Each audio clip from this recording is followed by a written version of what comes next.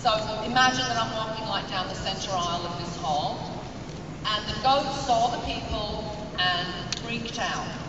And the goat just locked and wouldn't move, just stood. And of course I had to get on stage to say my first line.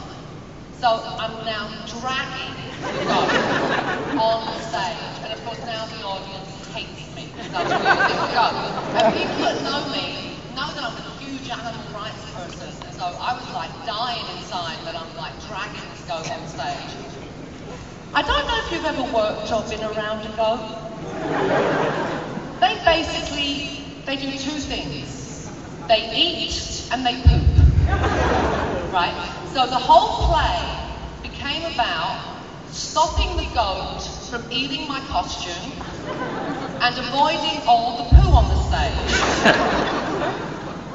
Well, about the third performance, I had to do a love scene with my love interest, and so I tethered the goat to this post that was just to the right of me.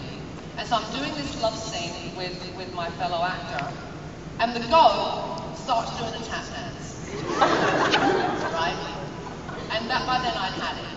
And as I walked off stage, the whole audience heard me screaming, "Either the goat